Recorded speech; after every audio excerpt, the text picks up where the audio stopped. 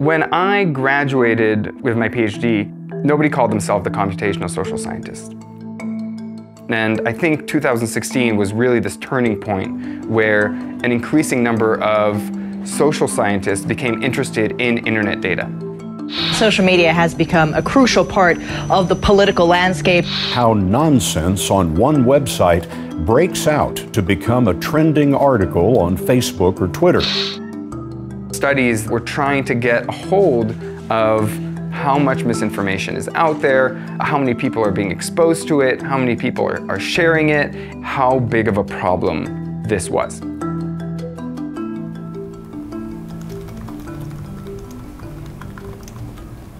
For me, as a social network scientist, a lot of what the web provides is information about the contexts that people are in.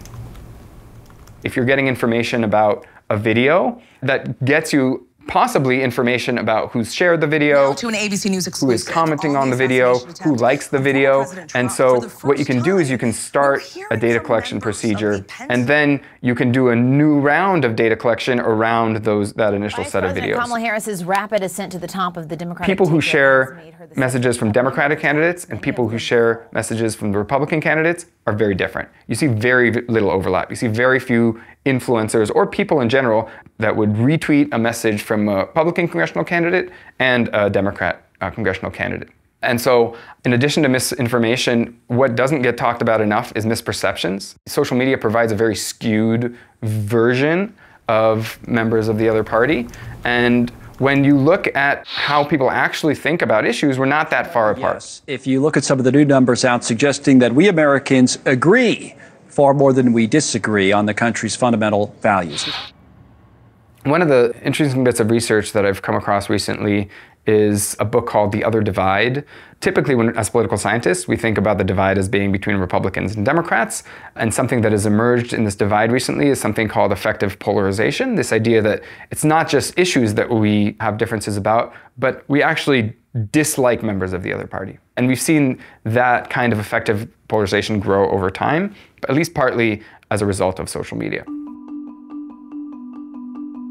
But the other divide is between people who make politics central to their life and people who don't. And it turns out that affective polarization really only exists among people who make politics very central to their life. But many voters don't see politics as the main thing that they care about, the main thing that they're thinking about, the main thing that they're engaging with. There are a host of other things that people are into that fill up their time, their energies, their enthusiasm than politics. And so I think a lot of these platforms do a poor job of putting politics outside of our other interests. Where you see some glimmers of hope are in these spaces that are less devoted to politics. One of the earliest studies about the effect that the internet has on people showed that the internet creates loneliness and depression and a host of other negative outcomes.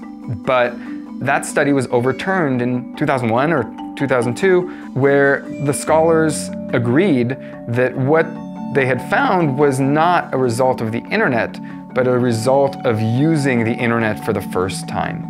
It could be that as a society, we're going through an extended version of this kind of growing pain, and that what we're seeing right now is the consequences of a sudden change to the structure of personal connection and personal relationships, but that in 10 or 20 years, we'll look back and say, okay, that was a tough time, but we made it through, and now this tool is just part of our life, but maybe we'll get a little bit better at either sifting it out or creating a space for it that's not all-encompassing.